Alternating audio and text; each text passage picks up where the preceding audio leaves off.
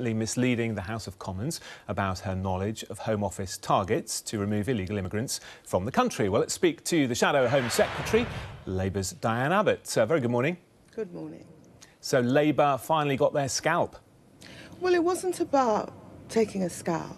It was about getting justice for the Windrush generation, and somebody had to take responsibility, and that somebody had to be the Home Secretary on whose watch a lot of it happened.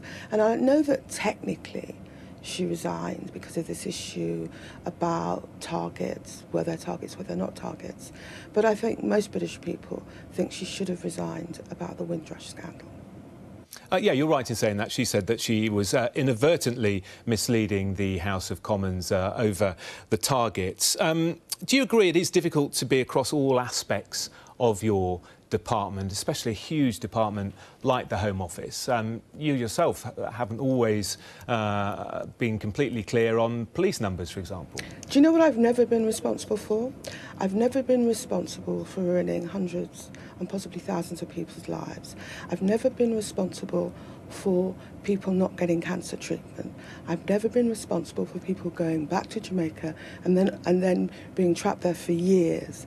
I've never been responsible for the material issues that happened under Amber Rudd's watch. That is why I think she has done the right thing by resigning. And most British people think that also. OK, let's take this back a step and focus on the issue of illegal immigration. Do you agree that people living here illegally should be removed?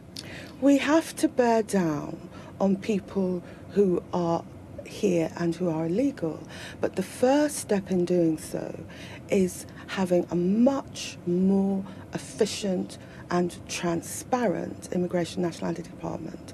I don't blame the people that work there, but I do blame the pressures that they've been under by ministers, and I do blame the lack of resources. So the first step towards getting our immigration system right and bearing down on illegal immigrants is an overhaul of the Immigration Nationality Department.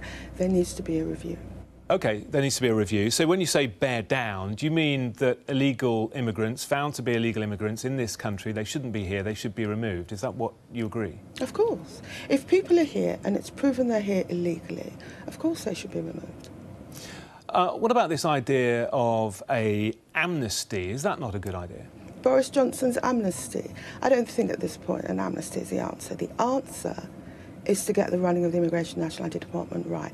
That is the fundamental answer. Because it's not just about illegals, it's about the way our detention centres are run, it's about the delays, it's about the very high level of appeals that are actually upheld.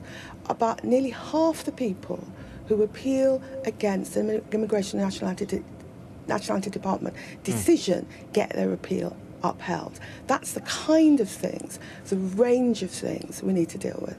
A lot of people in this country think that we should definitely have targets for removing illegal immigrants. Is that something that you think is a good idea?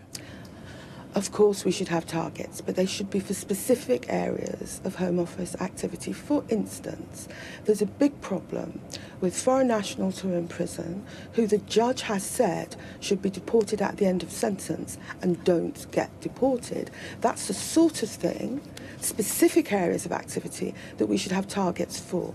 Okay, what was wrong with the targets that seem to be operating currently?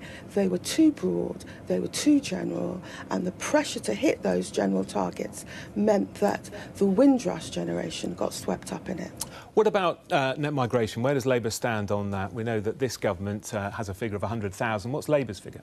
Well, the Tory figure it's never been met. It never will be met. It's an arbitrary figure introduced for party political reasons. OK, what would Labour's figure be? What would Labour's figure be? The Home Affairs Select Committee said that the Tory figure was actually counterproductive. What we are looking at in the first instance is fair rules and the reasonable management of migration. We are not going to put out bogus figures in the way the Tories did, which they knew could never be met. OK, we must leave it there. Shadow Home Secretary Diane Abbott, thank you very much.